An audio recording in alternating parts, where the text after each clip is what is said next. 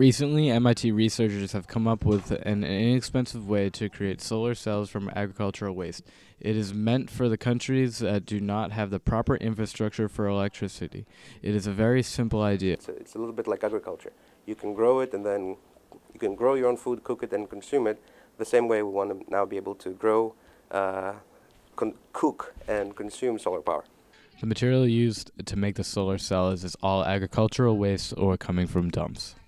The raw material essentially has negative cost. This means that there are no harmful chemicals to pollute the environment. Pretty much everything that goes into making that cell, you can eat. It won't taste good, but it won't hurt you.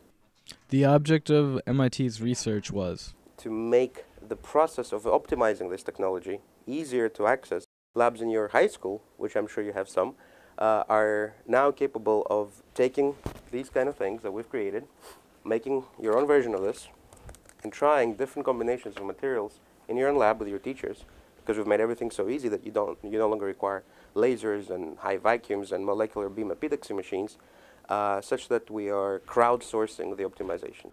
When this technology reaches its full potential, it will be a revolutionary step forward for developing countries. If you have a light bulb at night, you can study at night and educate yourself instead of going to sleep.